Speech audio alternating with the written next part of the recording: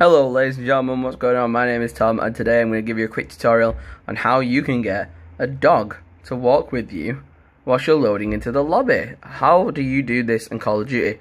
Some people might not know this, but when you're loading into certain lobbies, like on multiplayer or in Warzone, you can get a dog to walk here next to you. Now you can actually do this really easily and I'll show you just exactly what it is that you need to do.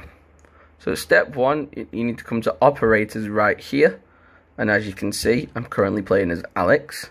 But if you press on the button that will be there, depending on the console or system you're playing on, mine's RB on Xbox, you can change your factions like that, as you can see. But if you click on one operator that you'd like to play, so for example, I want to play as Alex, you can see this little button here, and it should say Customize. If you press on the button that says Customize, you'll see that you unlock different skins, and your dog appears here.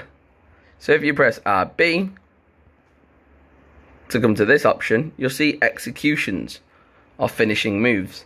If you see this one right here, it's new season 3. You unlock it on the battle pass.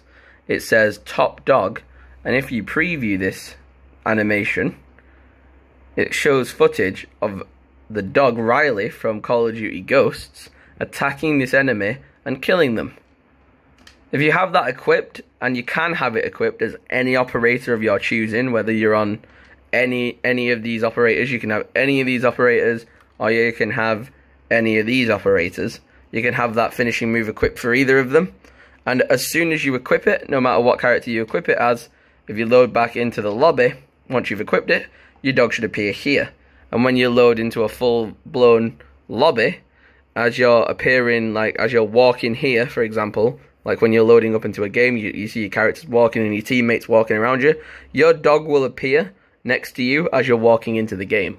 It's a tiny little detail. Call of Duty don't really talk about it, but you guys should definitely do it, because I think it does make the game feel a bit more immersive and makes it look cool. And if you've been a Call of Duty fan for a few years like myself, you'll remember Riley from Call of Duty Ghosts, and he was actually my favourite part of Call of Duty Ghosts. I mean, the dog straight up took down a helicopter. That is a violent straight poochie. Good little boy. If you did enjoy this tutorial, I know it's short and simple and sweet, but that's what this channel's all about. If you did enjoy it, please leave a like, subscribe, comment down below if you can, and thank you for joining me today. I'll see you guys soon. Peace out. Switch up all the rules and imagine a utopia. Darling, I'm just so fed up with